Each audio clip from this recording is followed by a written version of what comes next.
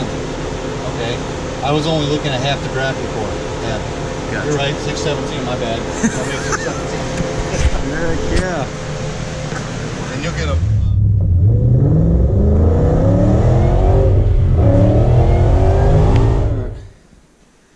This video, I'm going to show y'all the installation of the Pro Sport boost gauge on my 2012 Mustang. I'm going to do the Roush vent pod installation, everything. And I've also got the adapters, since they don't really come with the adapters for the VMP supercharger kit. This is the fittings that I've gotten. I'm going to put these, I'm going to take this nipple off right here and screw this into this end over here, Teflon tape and everything, and I'll show you out here in a little bit where this actually goes near the supercharger for the vacuum line going to the boost gauge. Alright, so this is going to be the end result of the adapter kit that you're going to use to put, see, and these are the parts that are left over from this fitting, and then you just put them together, and that's what you're going to have. I'm going to show you where that goes in just a second. You're going to need a 3/16 Allen key to remove this, everything. Pretty much, if you can see right down there, wow, it's a little bright, there's going to be a little Allen key. See if I can get, where you can actually see a lot better. Go straight down into it right there. That's where it's going to be at, and you're just going to remove that little fitting down there. It's got a little slot down in the bottom of it, so you can remove that. Don't have to worry about it falling down inside. That's the piece that you're going to be removing and replacing with that. So get that Teflon tape put on there so we don't have any leaks, and we'll install this exactly where that was at, and then we'll move on from that point. Alright, I got this in here now, as you can see right there, little brass fitting. I ended up having to, the threads was a little different. As you can see, this is a 14 OD, and I ended up having to rethread the end of that with a rethread it with a 1/8 MPT. I don't know if you can see that. That's what I ended up having to rethread the end that goes inside the supercharger, because the threads were a little different than what came out. So once I retapped that, I was able to make it work. So got that working now. From this point on, I'm going to start working on the run the line, and then once I get the line to where the gauge is going to go, then I will start on the install of that and rewire.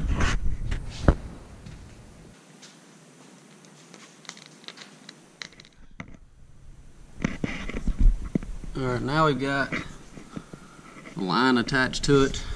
As you can see right there, it's a little clear line going to the brass fitting down there. And I've just ran it around, tucked it in with the other electrical lines going around the back side of the supercharger.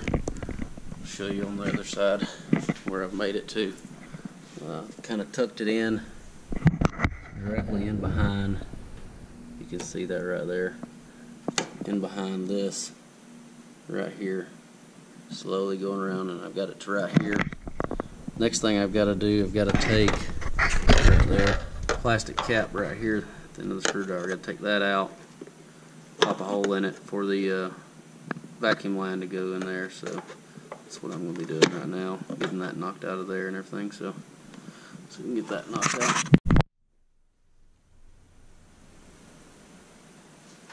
I've got this hole drilled. I'm trying to work it around the line. Get the line in there. Right here. That hole now. So got to get this all fed in that hole. Yeah. That's pretty much. I'm gonna try to hit it 2 more zip ties before it goes in there. Maybe I can hit it with just 1 right here. That'll be what I do. Just hit it 1 more right there. Alright, we're going to do some more Mustang stuff. Came over here to get an inline filter, and we're going to work on some Hyundai Prelude stuff. Little, whatever, Acura. They're the same, right? Little install of turbo we've been working on. I don't know if you can even really see it. It's a little dark over here. But I've been working on this for a couple weeks now. The best part is trying to get everything hooked up.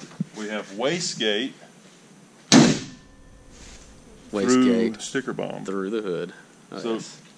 this is at least 5,000 horsepower in stickers, plus another 10 for that. Okay. Alright, we've had enough. We're going to go back to some Mustangs. Alright. Day 2. Installing the pod and everything. So, pretty much just using this right here. I know everybody says you just pop it off. It's not exactly you can grab it with your fingertips and pull it off. I wasn't able to, so I got this, kind of hook in behind it. I can pull it out. Makes it easier on me. So, that's pretty much what I'm doing right now. Is popping it out with this and everything. So once I've done that, everything should snap right on out. Right out of the way a little bit. Go. So that is out now. Now we just got to break all these down. Tabs to get this all apart to be able to put the Roush pod insert in here. And then we will move on to doing the wiring side of it. Alright, now we're going to be popping this out. Start with the chrome clips. I know it's got multiple clips on here, but you just pretty much push those tabs in, it slides right out and everything, so fairly easy. Pop that right out. We'll be done with this for a little while, and then we will start taking all of this apart. Pretty much right here, we're going to pull these longer ones right here. You gotta get this chrome cover off. Start getting the blades out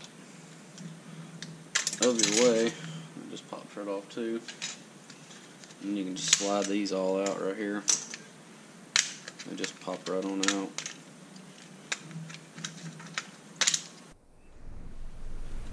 And then that'll get all of those out of there. And that's when we go and do the insert for the Roush pod. It's already got the little tab to kind of let you know exactly where it needs to go. So that insert just like that. Okay, so right here it's got an L. This has got an L. Make it easier on you to line everything back up by doing that. And then it should just snap back together just like that. Let's get this back in, and that is all you got to do.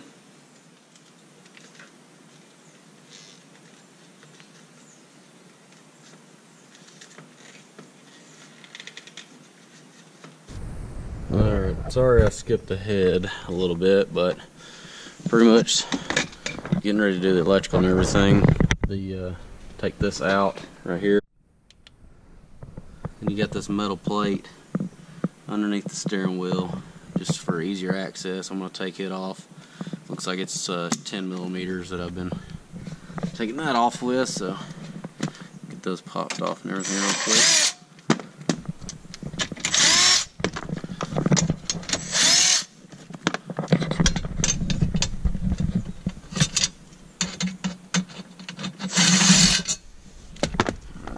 Off of there.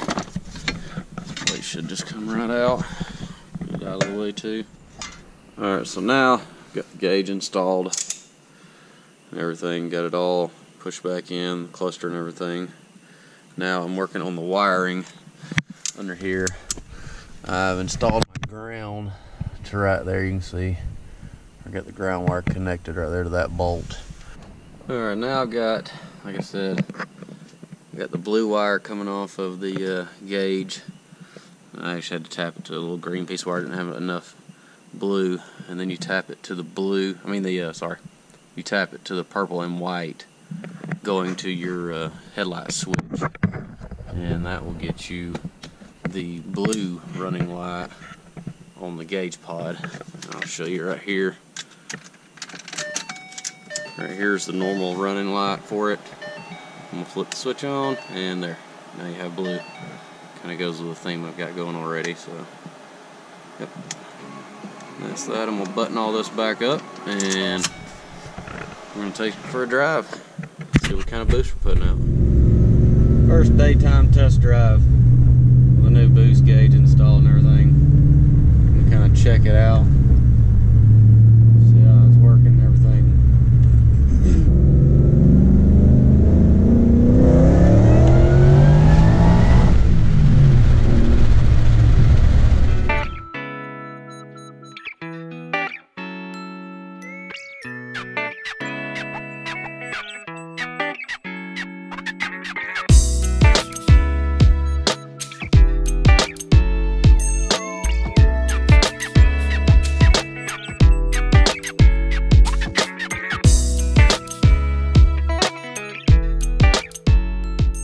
Done with that, I'm going to move to the installation of the braided clutch line, and hope to see y'all next time.